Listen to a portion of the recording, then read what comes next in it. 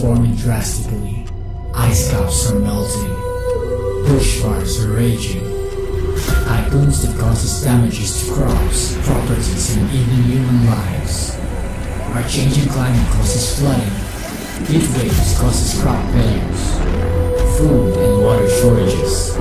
How does climate change affect the lives of our fellow citizens? Mahirap.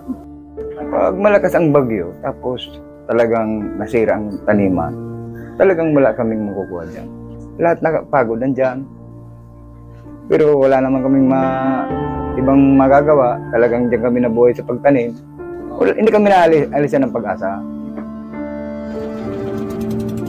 Ay malaki ang epekto dito sa amin kasi wala kaming income pagka ganitong walang turista. O tapos pag mangingisda naman, hindi naman makalabas yung bangka kasi malakas ang mga alon. Tsatsaga na lang ng pakunti-kunti kahit ano na lang ang mapagkukunan. Nakaka-disappoint kasi unang-una, pumunta ka sa isang lugar, no? Tapos bumagyo, umuulan, alangan naman ituloy mo yung vlog mo. So medyo delikado din. So medyo disappointing kung minsan kapag nagkakaroon ng climate change. What can we do to be resilient and adaptive to climate change? We need to teach the people on how to be resilient and how to adapt our planet's climate change. Coastal cities needs to install an early warning systems to which can able to save the lives of their citizens.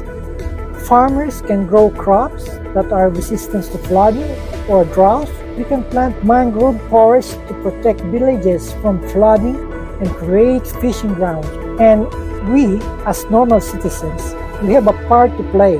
Even though we might not have a big budget, we can help by planting grass in our gardens instead of tar concrete so the water can drain to the soil. We can also paint our roof white so it can deflect dangerous heat. We can all take steps and help each other.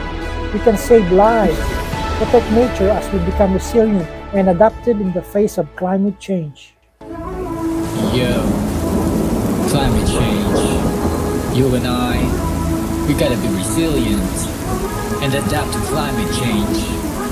Because no matter what may come, together, we can make it and face the change. Here we go, yo. See